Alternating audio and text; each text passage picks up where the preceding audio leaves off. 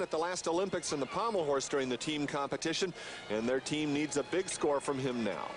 He was certainly a big star in the '88 Olympics. Today, he's been rather inconsistent, following up one good routine with a bad routine. This is a big release move, a reverse hecht. Now he has a second release move coming up here. It's the Gaylord 1, invented by Mitch Gaylord from the U.S. team. There it is. Oh! Well, it looks like he's okay. Looks like he hit a little hard on his arm there. Yeah, looks like he hyperextended his elbow. Let's see what happens. He pulls it over just too far. Actually, he's very close to making that, but there's a tremendous amount of pressure through the bottom when you re-grab the bar.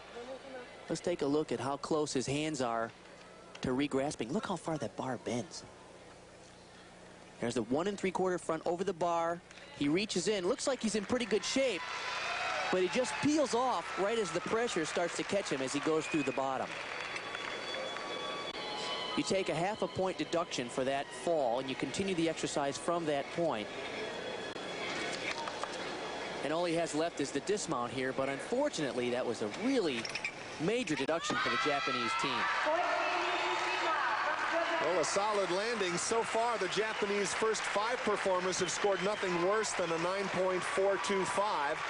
So anything lower than that will get dropped. You see the trainers immediately coming over to address the needs of Mizushima's right elbow. As Trent Demas, the final American, is mentally rehearsing his performance. All America's hopes rest on his shoulders. And the score for Mizushima is a 9.25, and that will not count. They won't count that score overall, so that means that the United States needs to